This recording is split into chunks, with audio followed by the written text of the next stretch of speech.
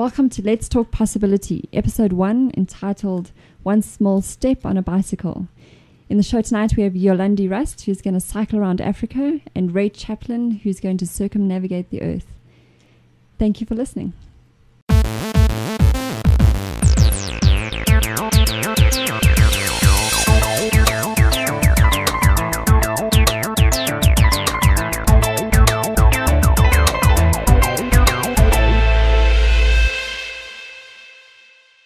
Hello everyone and welcome to the first show of Let's Talk Possibility. I am so excited to be here. My name is Telana Simpson, for those of you that don't know me. This has been a dream of mine for a long time, and I'm feeling very privileged to be in the room with 4 other people that just totally inspire me, and so excited to join or share with you their stories. Just to start off by a bit of introduction, my co-host, one of the guys I was mentioning, is Jacobus Malan. Hi guys, welcome. My friends call me Jack, so call me Jack. We're honored to be here tonight, talking to you guys about what is possible. Let's talk possibility, and we'll be sharing tonight with you mindsets and ideas and things about what we can actually achieve if we just believe it. So, yeah, and the idea of the show really is just to introduce you to some amazing people who are ordinary people like us, but are doing extraordinary things. And 2 of them are in here with us, and that is Jolandie Rust. She's going to be the first woman to cycle around Africa. How's it, Jolandie? Hello. Thanks for coming. Thank you. And then we're also very privileged to have Chaplin, going to be the first man to go around, circumnavigate the world via the North and South Poles using only human power. Yeah, it's going to be his claim to fame really, really soon. So we're lucky that he's up here from Cape Town and managed to join us. Thanks for the invite.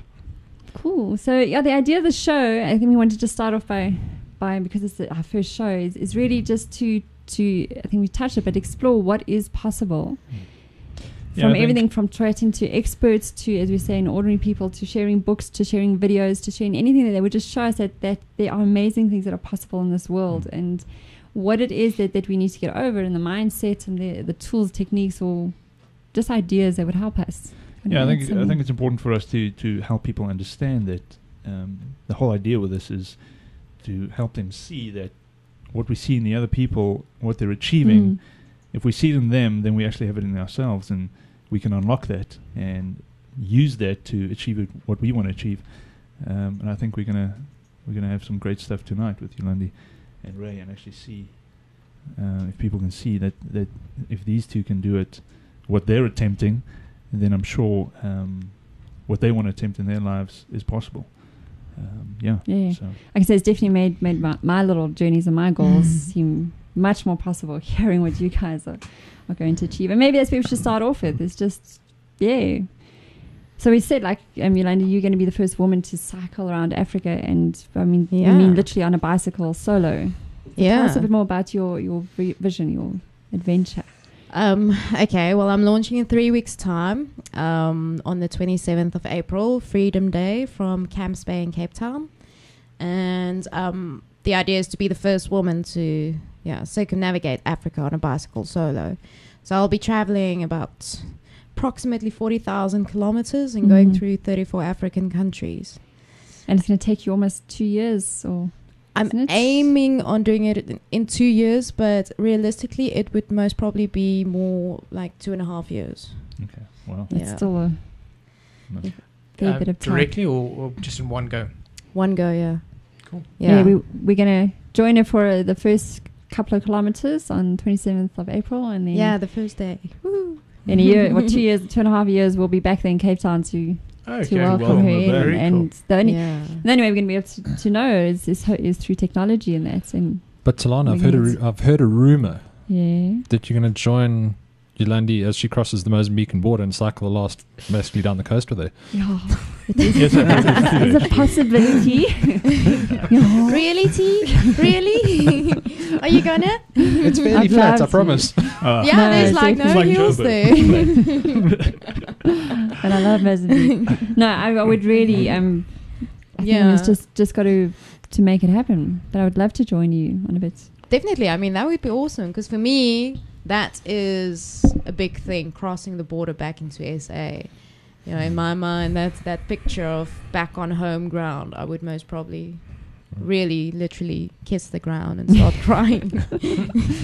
And I'll be there to photograph it. How's that? Video it, live streaming. Actually, we need to get Telana on a unicycle pedaling backwards so she can actually video the thing front on. Unicycle, that's nice. Ray, give us a brief overview of your aim, your purpose. What are you trying to do? I've come from an IT background. I spent 8.5 years as an IT manager and just got sick and tired of the lifestyle and all the rest, and had the dream of sort of touching on one or two relatively minor expeditions, sort of more as a annual leave than permanent job. And as things would happen, 2006, I made the decision to cut IT completely. And the intention at the time was to travel from the South Pole to the North Pole using only human power. And a few months after I made that decision and moved back to South Africa, I heard about a guy, Jason Lewis, British guy, who left in 1994 and was in his 13th year of circumnavigating the world in the west-east direction using human power. And I said, well, hang on, if he can go all the way around the world, and I'm planning on going halfway around, why don't I just fall off the other end and just complete the circle? So that's my intention, is to travel north-south around the world via the North and South Poles, and using only my arms and my legs to propel me forward. Okay. So cycling, walking, skiing, kayaking, hopefully not too much swimming. Stay out of the water. Yeah. Especially if they're blooming cold. Well, saltwater freezes at about minus 1.7, so there's a chance that if you do fall overboard, it could still be sub-zero water. Yeah. Okay. Well, Jolandie's leaving on the 27th of April. Yeah. When are you leaving, right? I'm leaving in August this year. In August. I'll probably be the last weekend in August. Okay.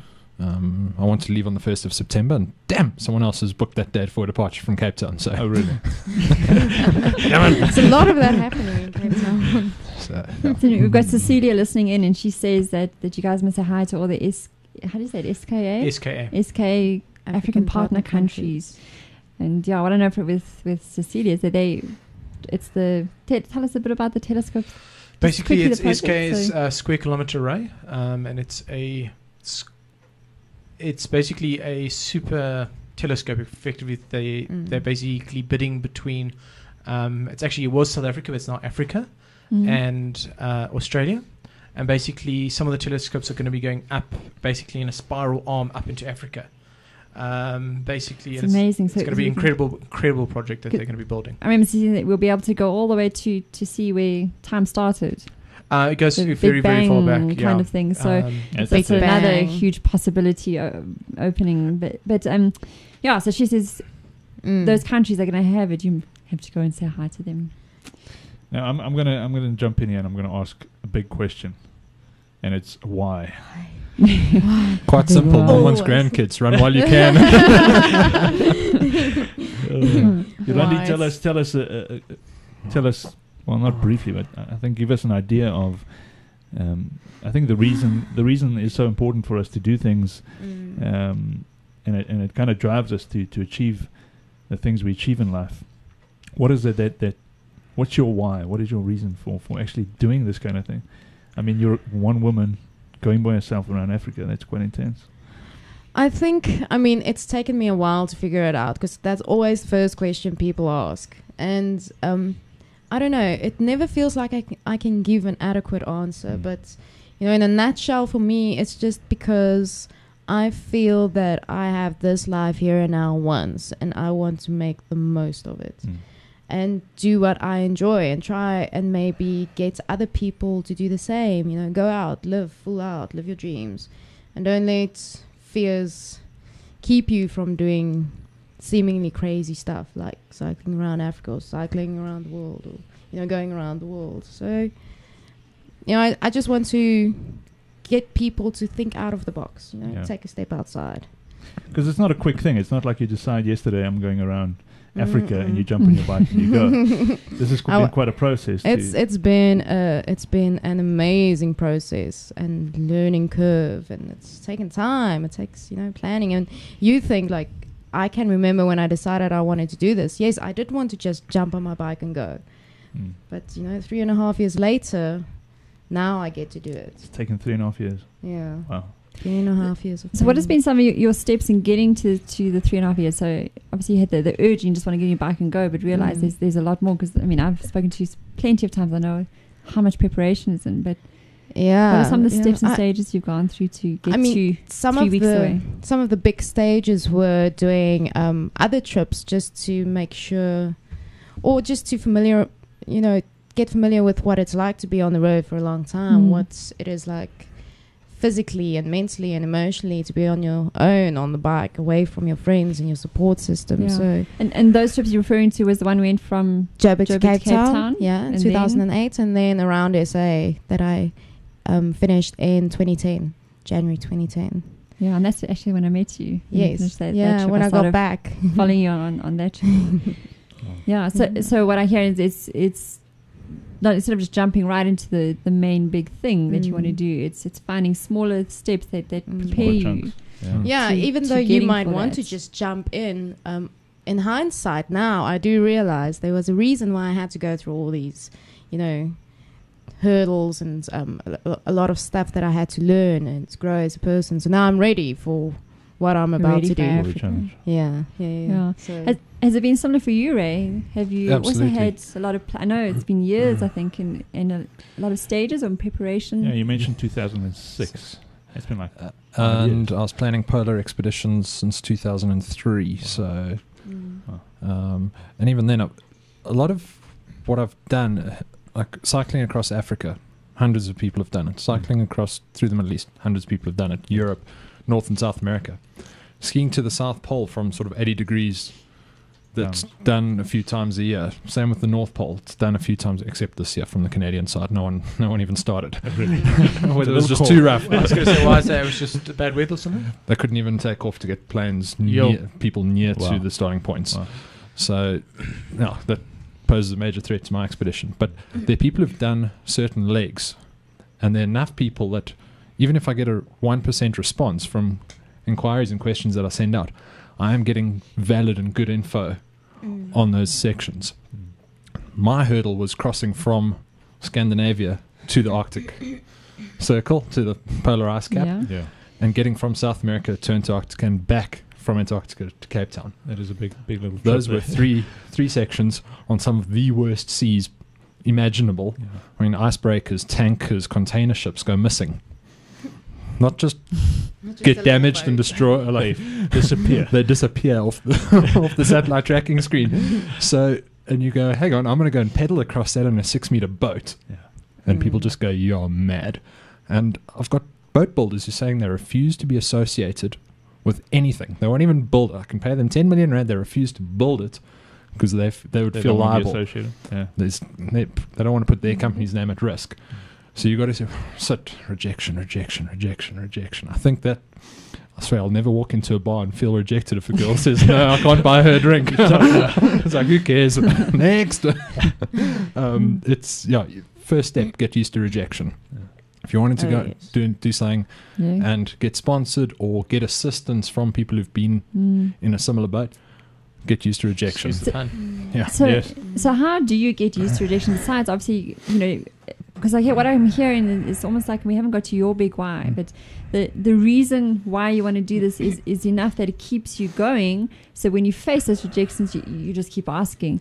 But how else, besides just experiencing a number of rejections to get over it, how else have you, or what advice would you give to someone who keeps facing brick walls? And If it's in your mind, it's 50-50 that you want to do something, you'll hit that breaking point very soon of one too many rejections, bugger it, it is impossible. If you know 100%, take no questions asked, take no prisoners, I am doing this. Doesn't matter how many rejections, how harsh. I've been told I'm a single person, I'm not a team. yes, I've also been told you're an individual. That's a problem. I've been told I'm white, so I don't fit their sponsorship criteria. Mm-hmm. Been told I'm male. So suddenly 3 things which I can't change. It's not What are you going to do about that, It's Ray? not like, hang on, you're not offering us enough branding space on a T-shirt. Okay, we'll increase it by 20%. Yeah. Unless I go and have a few painful operations, I can't change those. So you just go, you know what? they're not worthy of my expedition. They don't have the vision, they don't have the power, they don't have the same mindset, so I don't actually want them associated with me. Because I don't want to know, yes, okay, well, but okay, we'll support you. When you're in the polar regions, when you're in the deepest, darkest corners of Africa and the chips are down and things are going against you, you want to know that the company who's behind you. Yeah, providing, be it funding, be it providing product, that they are there no matter what. It's not a case of, oh, they're in trouble, we're out of here, goodbye. Which a lot of expeditions have had. Yeah. And I mean, after a while, you get to realize there's a reason behind why you're not supposed to hook up with certain companies or certain individuals. Because like Ray said, when you really are stuck and the chips are down, you want to know that the partners you have on board, they're going to back you. They're going to be there for you. So, yeah. So Ray, tell us your why. What is driving you? When you're in that boat trying to cross icy seas, and just how many hours, is it days, months is it, and you on your own on the boat across it? Well, the first leg's about 1,500 k's that I'm in the boat. 1,500 k's. And I should, if all goes well and I hit the timing right, I should have about 3 hours of daylight a day. Wow. So Do you get a bit of a suntan? Not. No. The boat we're developing is fully enclosed, self-righting, so I can literally roll as the waves hit me and come back up and shake myself off and keep going. The idea of... Sorry, just to explain this boat. Yes. A lot of people are familiar with the ocean rowing boats. Peter van Ket's rowed across the Atlantic. That's an open boat. You've got oars sticking out the side. You're open, you're exposed to the elements. Unfortunately, after cycling 20, 30,000 k's across continents, your upper body's just not strong enough to go and sit and row for 12 hours a day. So keep those legs active and pedal. Body's a lot more efficient that way. That way we can enclose the boat completely, so I'm out of the elements. And, better, more efficient, hopefully. First leg's 1,500 k's. The guys are saying you can do up to 100 k's a day in it, if all goes well. And that's in nice, flat, calm waters. So 60-meter waves could alter that quite drastically. So we're planning first leg for 3 weeks, after which I hit land again. So that'll be moved on to my next location, which is about another 1,200 k stretch. And the last stretch is about 8,000 k's. That's the last stretch. So I'm pretty sure, as Jack was asking, your why is going to get you through that last 8,000 stretch after, and it's a couple of years more than. How long is your expedition going to? A whole bunch. Taking on the normal expedition philosophy of take each day as it comes. If the weather's good and you're feeling good, push the distance. If it's not, hold back. 6, 7, 8, 9, 10 years if all goes 100% and according to plan. Wow. With a little bit of logistic manipulation and human body holding up, we can do it in 80 weeks, I believe. 80 weeks. So Jules Verne wrote around the world in 80 days. You're doing it in 80 weeks? We're going for 80 weeks human power. 80 weeks. Why? Wow. Impressive.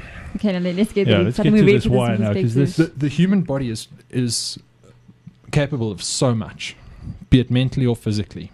We don't tap into even 1% of that, I believe. You get a few guys, and some will debate whether it really is a physical feat or some altering substance that helps them along. But you look at the Tour de France cyclists. They go and hammer it day in, day out. That distance is actually possible day after day after day after day. It is possible. The difference is they're racing it. Yes. If you go out there and you just turn your legs and you do 180 k's a day quite comfortably. Yes. So as long as you're looking after your diet and you're staying healthy, you can maintain that. Whether we can maintain it for 80 weeks, we'll soon find out. Okay, so that's the 80 weeks, yeah? The intention is 80 weeks around the world. So what is 80 weeks? That's just under 20 months. 20 months. What is your big reason for going and putting your body through that and to showcase what can be done? What is possible? Yeah, what is possible? Sorry, we just had a question from the guy that's in RFCs is how do you keep yourself motivated? Well, I take it that's Jacobus. Speaking of which, Jacobus has just completed the highest peak in each province in really? South Africa in less than 9 days. Wow. Wow. 8.5 days, the highest peak in Cool, each province, Cobus. which is absolutely phenomenal. So Amazing. well done to Jacobus. Well Yeah. done. Another guy pushing what's possible. Yeah. How do you keep yourself motivated? Think of home. Think of the happy place. Yeah. Think of all the friends, family who through hell and high water have put their arm around you and gone, you can actually do this. Let's do it. Yeah. Cool. And in a way, you think, I might let them down if I don't do this. Exactly. I mean, taking So- on something like this is actually also a big responsibility because you realize how many people are out there. Oh, you don't realize. I mean, No, don't. only Yeah. recently I've realized how many people there are out there that I don't even know about that are supporting me. And you think, you know what? All these people are behind me, so I've got to do this, you know. And the whole time, I just have that picture in my mind of the finish line, you know, crossing that finish line. But Because although you'll be alone, you're actually not alone. You're never No. really alone, no. you definitely Well, Ray might be alone in the middle of the ocean somewhere. I always talk to myself. I'm never alone. It helps you have a split personality. Even But I Ray's think never also alone. what's when you're talking about motivating, not only because people are watching you, because I get that from my own, projects that I do, but I think with both of you, you have a different angle to you're doing it not just for because you want to do it.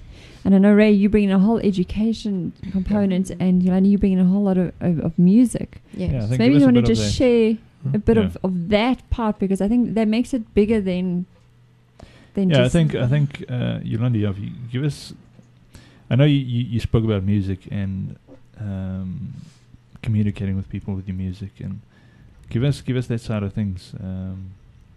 What do you want to achieve there? What is? Well, the whole theme of my trip is... okay, the whole theme of my trip is connecting through music. So what I'll be doing is I'm carrying 2 small djembe African drums with me, and that will be my tools of, connecting with people wherever I go. So when I get into little villages around Africa where we can't understand one another, music will be my way of connecting with those people and sharing with them and, learning from one another. And in that way, it's kind of connecting and uniting, Africa and the people of Africa through music. With music. Yeah. And why have you chosen music? Is there what is I it? just it's just one of my passions. I mean, She's a singer. She's a yeah. singer. Yeah, when she's not cycling, she's singing. Yeah, music is that plays your- a big role in my life. Is that your Yeah. background that you come from? Or? Pretty much, yeah. I haven't been active in music for quite a while since I started on this trip. I mean, it is a full-time job, so I haven't really been active in the music industry all that much anymore. But yes, that's one of my biggest passions. What does music Okay, cool. give you? What does it do for you? Oh my word. I don't know. Music just lends a whole nother level of experiencing life. If you watch a movie and you take the music away from it, it's not the same. Definitely not. You know, it's just it just takes you to another level. And it's a global language. People understand it. I mean, we can listen to, I don't know, let's say Edith Piaf, a French song, and you'll understand what she's saying or what she's singing about, You don't have to speak the language to understand the music, so that's why I'm in love with music. Ray, what is your bigger purpose outside of yourself? What is it you want to reach and achieve? Nothing infuriated me more than being forced to stay awake in a geography class at school with some wheezing grey-haired chap on screen watching videos, and he's holding up a crustacean and 14,000 million years ago. And you're going, I can't understand this oak, I can't relate to him, I don't know who he is. And every second week we got a half-hour video of this guy talking about some damn crustacean in the Himalayas and how it got there. And I said, how much cooler would it be if you actually met the guy, or you could follow him live, or there's a whole story, and hey, he came to my school and we chatted, and now he's there and he's bringing back the video. Obviously, as technology changes over the years, hey, now we can broadcast it live. And you think, wow, can you imagine live tracking this person or this convoy or whole expedition across a continent around the world to go and show, You know, here's a crustacean in its current form, and we found it at Cape Point. Hang on, here's one that looks exactly the same, and we found it on the slopes of Kilimanjaro. Now, why is this here when it's exactly the same thing there? Yeah. Bringing that story together, bringing it real, making the classroom alive. I've partnered with an organization in the UK called Education Through Expeditions. And when it comes to climate change, they've got expeditions and the guys trekking for weeks to get to glaciers. And they're sitting there filming. Drip, drip, Wow. drip. But there you can see their heart rate, the altitude, the whole expedition coming in to get to that glacier. So it's good mix Yeah. of different things. So you've got all your sciences, but plus also the message, Yeah. and then of Yeah. course that they can also do this. Yeah. So, Very cool. Making it more That's tactile, awesome. more more interactive, More more real. real. more real. Classroom is not a textbook anymore. I saw a Mhm. PowerPoint presentation this morning. People I'm staying with up here. It says, "Did you do history at school?" I says, "Yeah." I said, Did you study World War II? I said, "Yeah." She says, "Watch this." And someone has taken weeks to put this together in PowerPoint because, damn, impressive skills. But it's basically got the whole progression of Europe through World War II. Wow. Oh yeah. So every time you click, it's like, there's a new flag and an arrow, and then you hear poof, poof, poof.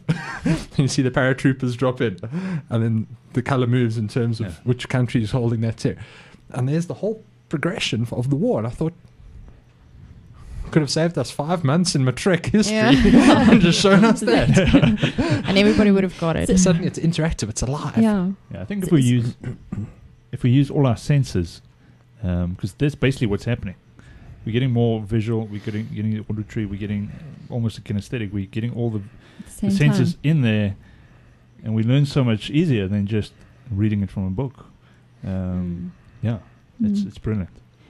So you guys, I think, are taking a lot of technology with you in order to give us, as the followers, that experience. Yeah.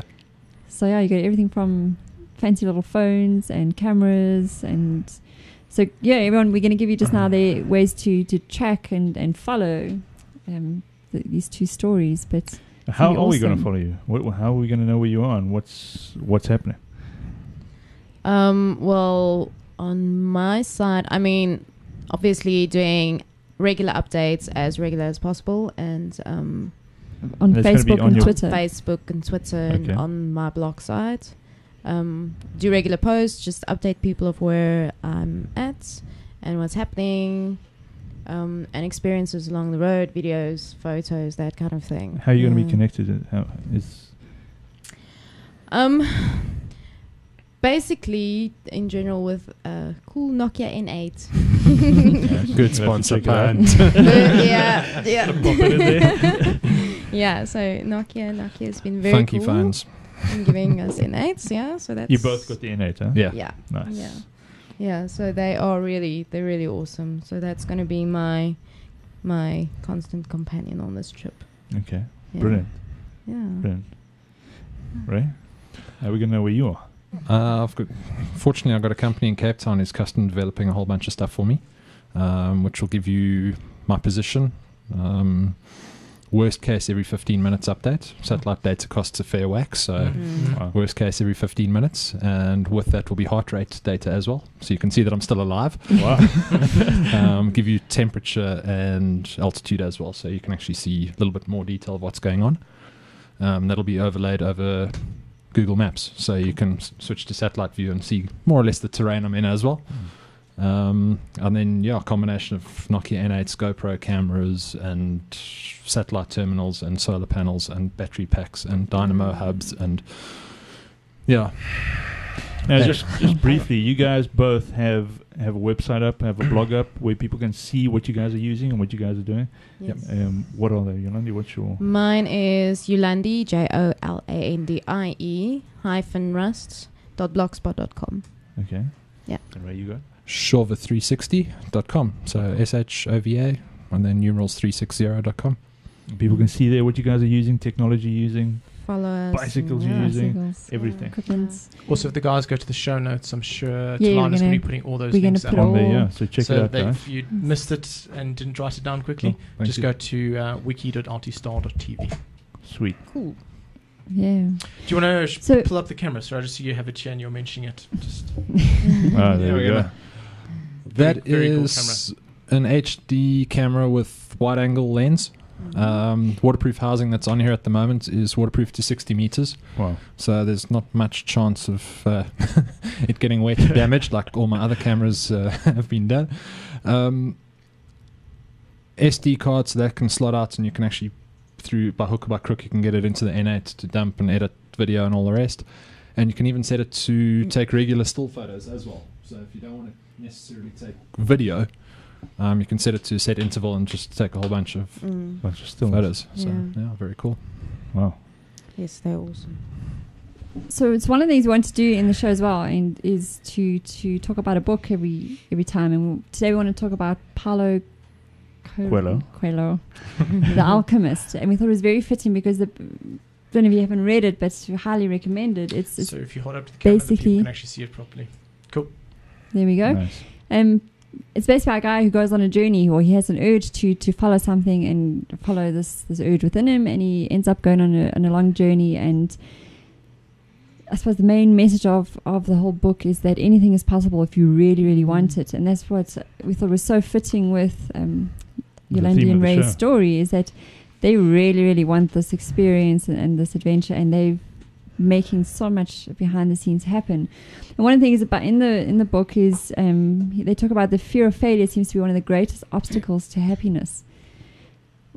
What do you guys have to say about that, like the fear of failure, and maybe linked to that is how, I know, Jolandie, you've had a lot of people that haven't supported you. Yeah. So how have you managed, one, your own fear, but also other people's fear? It's actually quite interesting to see how even how they react towards what I'm supposed to do or what I'm about to do, how that's changed over the years. I mean, when I just started out, I had so many people telling me, you'll never be able to do this, you know, and over the years now, I have so many people supporting it and, you know, telling me on a daily basis, you know, we're right behind you, you know, and go for it. And yeah.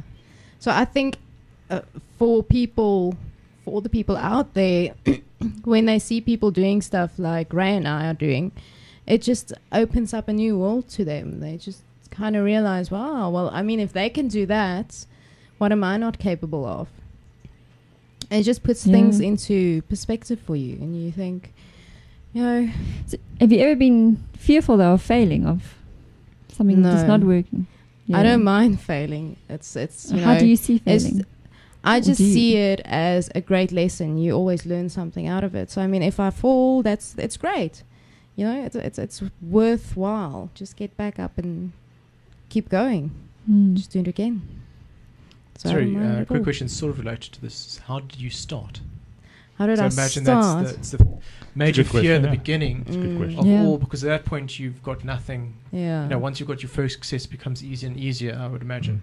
But how do you get over all that initial fear to actually take the first step? I think, well, it all started really, the first trip I did was in 2004 when I cycled through Israel. And that was a bit crazy because at that time the whole Gaza war was at a height, so it was troops and people shooting and that's why going you're crazy. so prepared.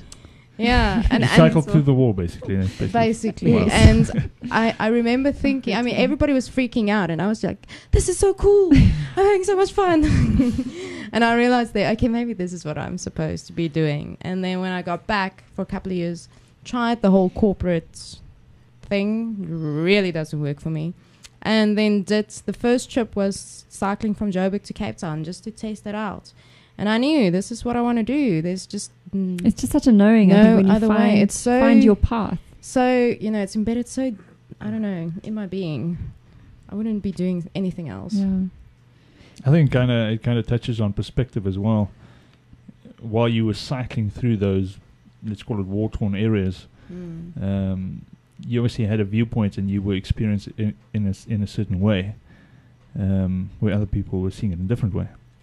Yeah. So I think it's important. Oh yes, I mean you get such an amazing experience. I think that's maybe why I'm so attracted to cycling. Like when people ask me, or they refer to me as a cyclist, I am not a cyclist. I just happen to do this on a bicycle. You use a cycle to go around. Yeah.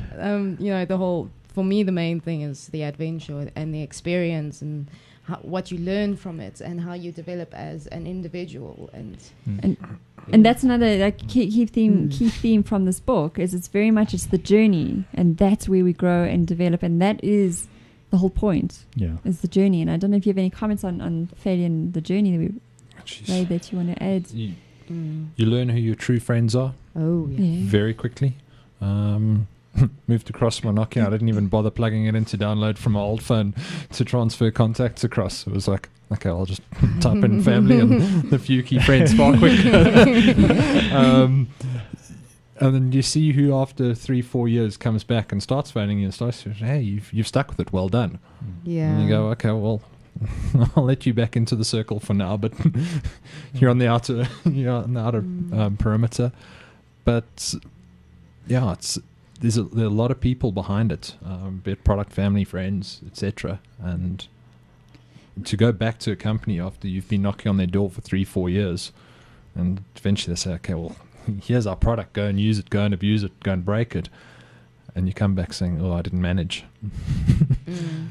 If it's one thing because you've, touch wood, doesn't happen, get shot, get run over, something like that, different story. Yeah.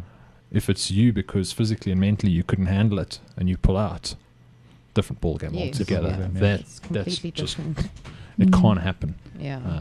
So it's that constant drive.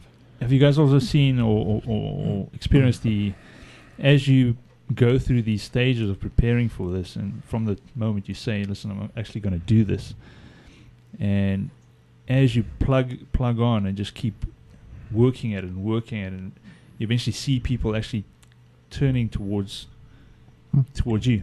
Absolutely. Instead of that initial resistance. I got given someone's phone number a number of years ago and got told, this is the guy you need to speak to at this company. Phone him. He knows me, so use my name. Chat to him. Phone him. Don't get hold of him. I get through to the PA, the blocker. Yes. Chat. She's happy. She's stoked. She says, sorry, you don't fall under our core categories. I said, no. I've been told to speak to this guy who's your boss. He needs to make the call. I know it's out of the ordinary. No, terribly sorry. And I gave her a hard time on the phone. And eventually the boss obviously overheard her giving me grief and said, what do you want? She said, no, don't you take rejection? I said, not very well. It was still early in the days. And he said, okay, I'll tell you what. Sounds interesting enough, but it's not our call. Send me an email. I said, cool, thanks very much for your time. Appreciate it. I put the phone down and I thought, email.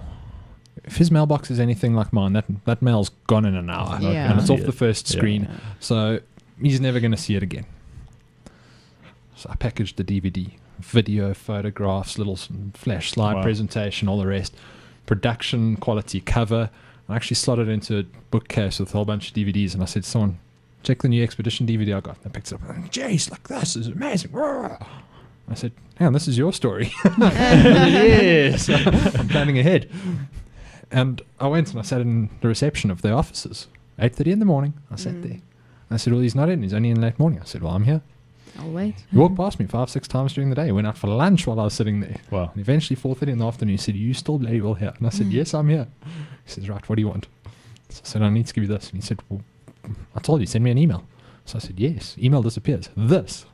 It's going to lie in your office. And when you open that drawer looking for your eraser, you're going to see this. When you look for that file, you're going to see this. 3 years later, I got a call from him saying, come, let's talk. So what I'm hearing in both your stories is one is the perseverance, the persistence in one being sitting there for the entire day, but also the 3 years later. I mean, it's people often, I think, because people say, oh, I'm going to do these things, and then they don't. It's the people that really do that they kind of stand out, that here you are. I think that's where the dividing line comes in, you know. There are a lot of people that you all speak about doing similar things, but, there's a difference between, talking about it and actually doing it. And I think a lot of people think that, okay, well, it's going to take me 3 months of planning and then I'll be on my way. It's 3 months planning to devise your timeline and your project plan like and your to-do list. Did you guys have an idea of how long it's going to take to plan this, or have you just kind of taken it by?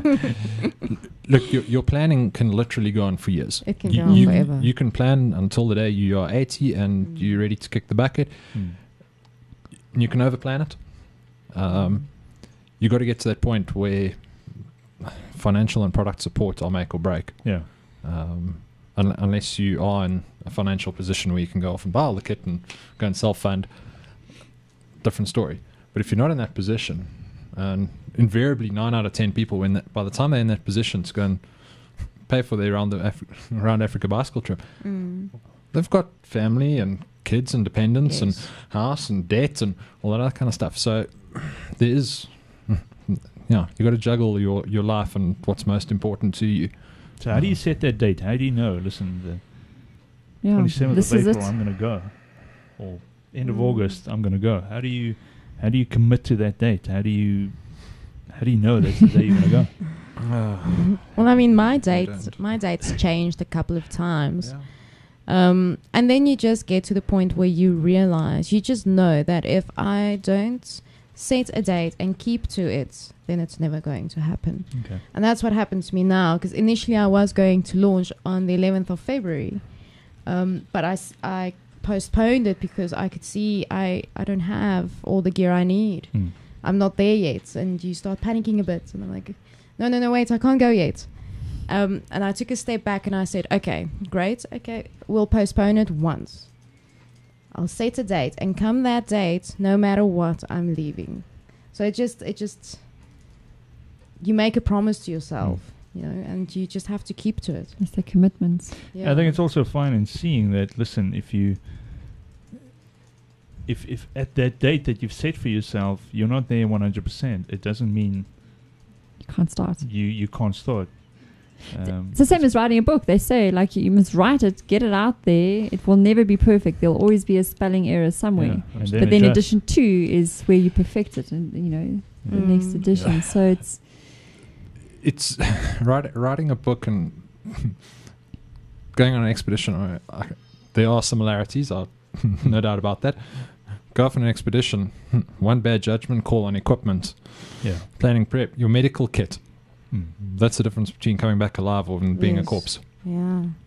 That's actually one question I had, was just to change the direction here, but what's actually going to happen when you guys get injured physically? I mean, Ray, how do you... The bottom half of my body can't get injured. Ah. I have steel pistons. No, lower half of the body injury and to a degree back injury just isn't an option. Okay. So fortunately over the past few years I've learned how far I can and can't push the lower half of my body. I actually lost feeling in my right leg for about 3 months. Okay. Just couldn't feel a thing. I could stick pins in it and I'd bleed, but I didn't actually feel anything. It was quite cool party fun. trick. Yeah, it was fantastic. And suddenly one day I got a feeling again. So you learn and you go work back in the diary and you go, oh, hang on, I did that on that day. So bar an accident with the vehicle. I mean, Jason Lewis, who went around the world that way, West East, got hit by a truck. Wow. You can't avoid that, but you can to a degree. You can take all the precautions, visibility on the road, and I know Telana's going to show us a cycling safety video. Yep, we must get onto that. Visibility on the road, right choices of roads and routes, listening to the locals. If the locals say that road is dangerous, you don't come out on the other end alive or with your kit. You find an alternate route. I walked from Cape Town to Beitbridge last year, and there were 2 places I wanted to go to on the route. The rest was up to the locals. They decided my route. I'd say, hey, I'm here, I'm in your town, I'm trying to get to Sutherland. What's the best route from here? And they say, ooh, that's 150 k's of dirt road and nothing else, where the soles of your shoes melt off in summer. Turn right. It's 20 k's longer, but you'll come out alive. And I was like, thanks very much, I'm coming out alive. So it's about taking risk, but calculated risk. So what I hear is a lot of preparation, or especially around the safety side and knowing yourself. So having had those test runs, if you want to call them, the little practice things, so you get to know your body. But there's one part of safety. I know a lot of women, being a woman, a lot of people ask you, you're a woman going on your own for 2 years through Africa. Yeah. What is your what do you say back to those people when they ask you about safety and your concerns on? Yeah, I mean, that's also, I think, in the top 3 questions always asked. Mm. And yes, of course, there are risks. It doesn't matter whether you're a man or a woman going around Africa. It's a risky business. So, of course, I'm aware of the possible dangers and what can happen, especially with current affairs in Northern Africa. Yes, I know. And, of course, I keep tabs on what's going on. But, you know, from a physical point of view, like I'm currently undergoing advanced tactical training. Yeah, it's such advanced. I just tell everyone, so advanced this training that you were actually you were kidnapped on Saturday as part of it. Tell us about that. It's held hostage and. Well, I mean, the guys that are giving me this training, these are highly trained special forces operators, and they take it very seriously, and of course as they should. But they're awesome. And Saturday's session, we had night training. I knew it was going to be night training, and that's it. I didn't know what else to expect, and it was very much. I've been training with 2 of the guys there, and I was going to meet a 3rd one on Saturday evening. So one of the guys came and picked me up from home, took me through, and as we were waiting for them, and it's pitch black dark outside, and I just saw this firecracker come over the wall, and I said to him, "No, man, there they are," because I spotted it, and I thought, see, it's going to take more than that to catch me out. It was one of these bomb crackers, so off goes the bomb, and the next second, I mean, I really did not expect this, but they yanked me out of the car. These 2 guys, fully dressed in camo, I mean, fully dressed in their gear, threw me down on the floor, blindfolded me. It was a very realistic. It's a very realistic, like, you have just been kidnapped by rebel forces somewhere in Africa. How are you going to handle this? So they took me through the entire drill, like really realistically. And she came out flying colours, I can say. What was the one big thing you got out of that? Keep your wits about you. Stay calm. Be aware of what's going on around you. You know, just keep a clear head and breathe. And the whole point of doing this training, because I want to show you guys this video now, but the whole point of doing the training is, as I understand from my perspective, is just so that you are prepared. So if you ever, God forbid, in one of those situations, you can handle it. Yes. But you also have the confidence to. It's just giving you extra confidence and. Definitely. I mean, when they say to me that they want to sponsor me this training, you know, the first thing that went through my mind is, this is awesome. I have no doubt in my mind that I can handle any situation that I find myself in. But now I have the physical know-how of how to handle, you know, potentially hectic situations. So, yeah. And she does. She's told me some of the stuff she does. Well, we want to show you this little video, and we're going to show it in a moment. But I think it's very much about just showing how what we call filters, your perception of the world has such an impact. So maybe actually before I say any more, in a moment, I think, and by the way, I didn't even tell you that it's Tim who's doing our behind the scenes, and you Tim hear is him the asking man. questions anymore. You hear a So- voice Doing out of it the all. dark to me. You ready? Yep. Luke, So have a watch. I am your father. That's really cool. How many passes does the team in white make?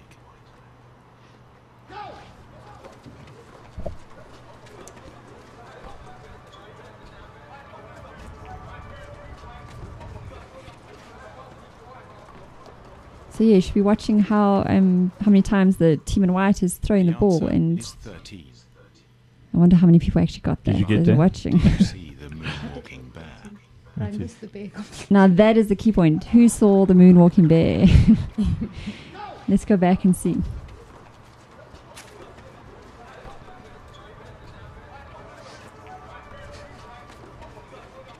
And if you can't see him, he's actually just exiting the screen right now. So yeah, it's easy to miss something you're not looking for. And this is look out for cyclists. Basically what they're trying to say is if you're not looking for a cyclist, you're not going to see them literally on the road. So I don't want to comment on that before I comment on... Absolutely. It's about awareness for the motorists, and they've got to be conscious of what's going on around them. However, I've got to take it back to the responsibility of the cyclist too. As well, yeah. I'm African representative for an organisation called the Ride of Silence, started off in the States in 2003 as a memorial ride for a club rider. They had 3,000 cyclists turn out for the first event. We now hold over 300 events annually around the world.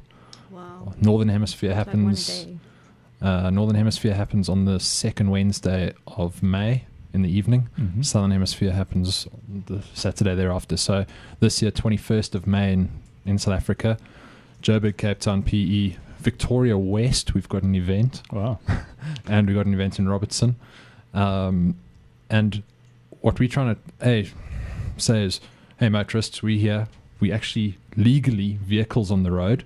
So same road, same rules, same rights. But we're also appealing to the cyclists to say, hey, guys, we have a responsibility, just as you do when you're in a car, to brake, to signal, all the rest. We've got to be visible. We've got to make people aware. And also be aware, because I was actually driving the other day and these two cyclists were so busy talking to each other and the guy just kept swerving in front of me, and it's like, how am I meant to be aware of you if you're not even aware that I'm behind you? So it's bright clothing, conscious. You've actually got to think in advance, sadly, for the motorists. But just visible. If it means wearing bright neon yellow clothes and you don't look cool on your bike, wear bright neon clothes on your bike. At least you're alive. I think it's important. We, as Ray said, I think it's a team effort. We can call it a team effort between cyclists and between motorists and pedestrians. Guys on anyone on the roads. We got to realize that all of us have to use this road where we're on, either for pleasure or for work. Let's keep an eye out for each other. Definitely. So besides obviously that important point that it's all of us on the road, why we wanted to show you this video was, for me, it's such a simple way of explaining how what we call in psychology that are filters, how the way we perceive the world influences everything. So that in that video they preset a filter. They tell you to look for how many passes does the team in white make.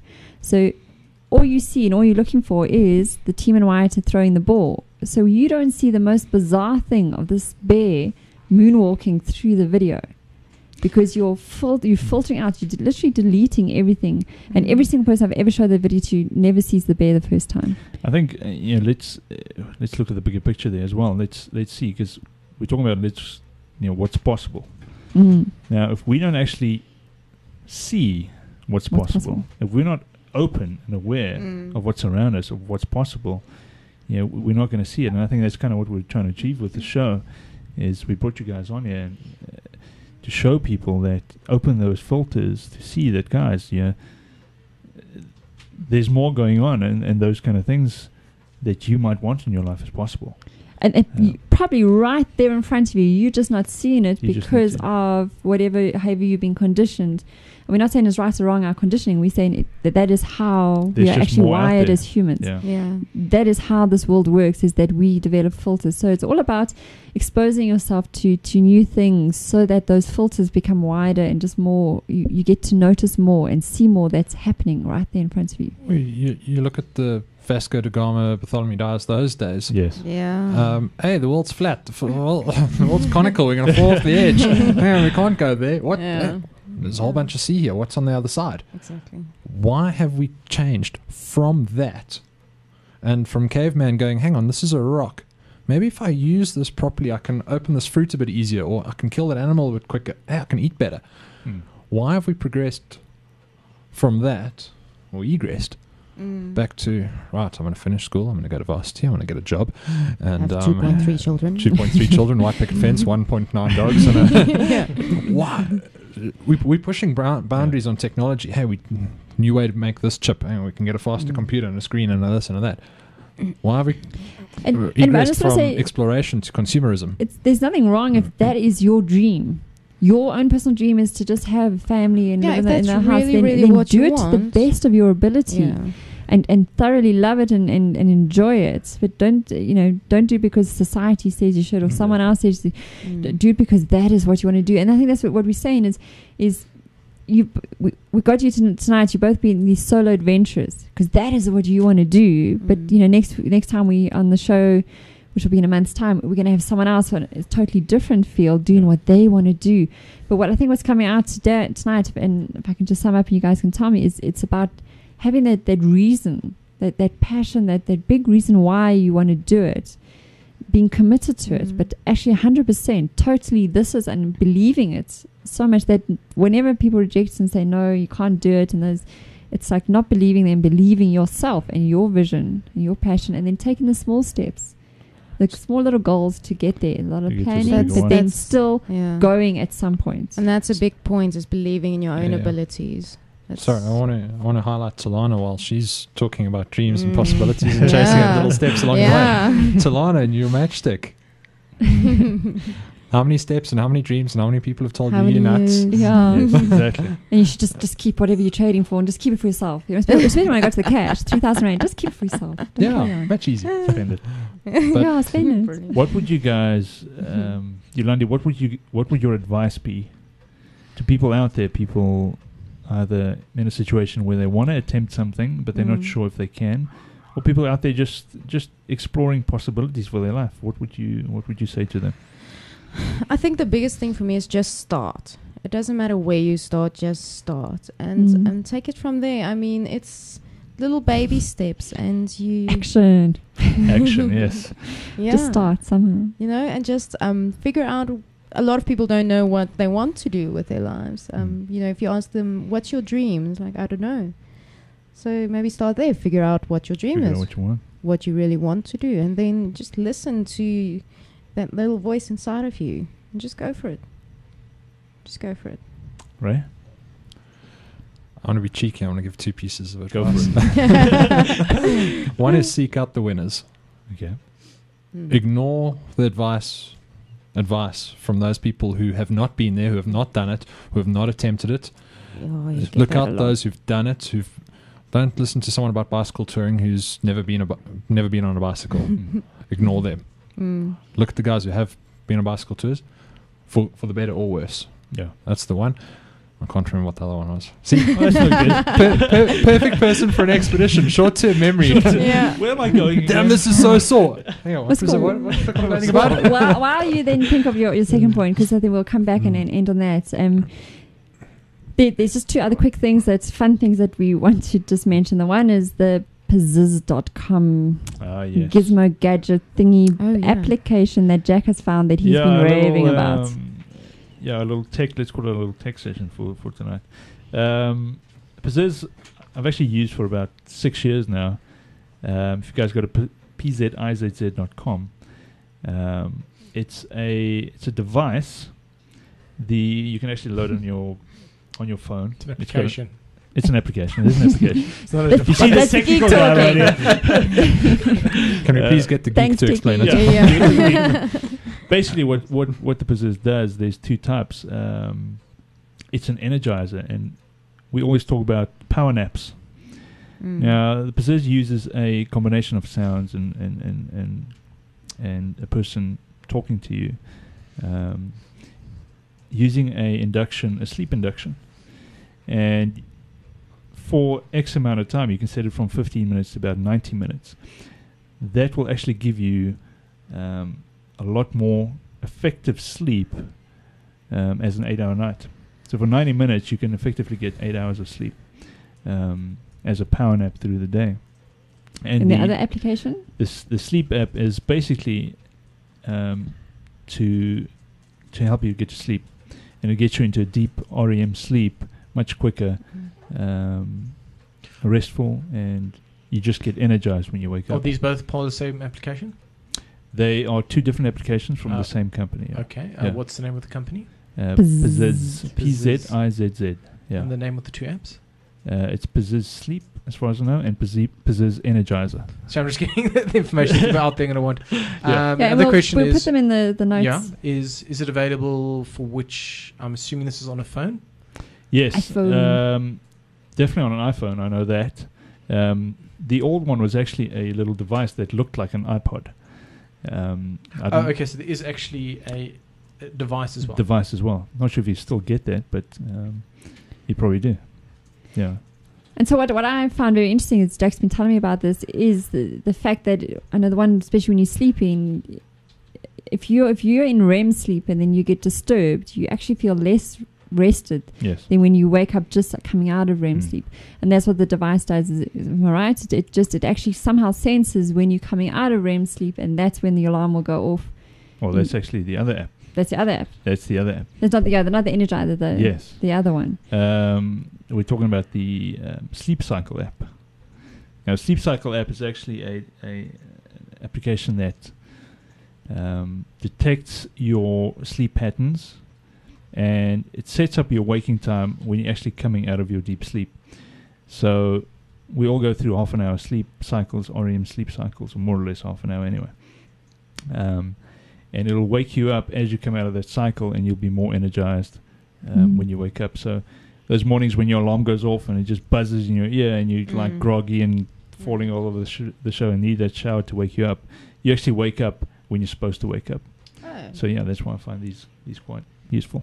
That happens quite often to me. Cool. So there's a little app you can all play with. Just drink more Red Bull. Gives you wings. And the other thing I wanted to just tell you before we come back to your thing was about, it's called the Dreamers Photo Shoot. It's an event happening on the 16th of April in Soweto, there by the Orlando Towers, and it's such an exciting event. And we'll obviously put the link up in that, but it's basically the photographer, I'm just trying to find his name here. It's one of the top photographers in the world. He's been going around to all the major cities and taking portraits of dreamers.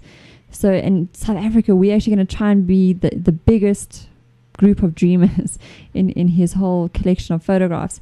So he's going to be up there at the top of the towers, and there's going to be hundreds and hundreds of people below, or all have a dream, all dressed in white. They're going to be part of it. So I'm going to be there, and if anyone wants to join me, you're welcome to.